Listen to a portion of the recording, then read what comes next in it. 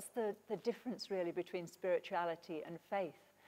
It's a tricky question because, of course, they're really intimately and closely bound together.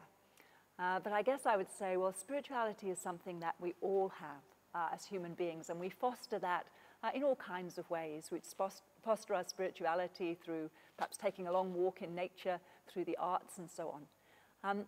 Faith in some ways is both less and more demanding. Less demanding in that it's all about trust and allowing ourselves to simply trust in God. But it's also more demanding in that we really need to dig deep into a particular tradition in order to find our identity there. And that's what we're doing in this course, really, finding our identity as Anglicans as we find ourselves in Christ. I think for me, it's the two are integrally related, but to some degree I think faith is maybe more of an external thing and spirituality is more of an internal thing, although it connects with social justice and other things as well.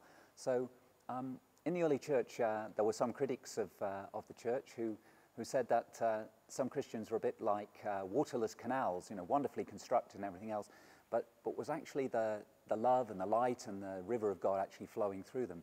I think spirituality is about rediscovering that and allowing the water of God to flow through us more effectively.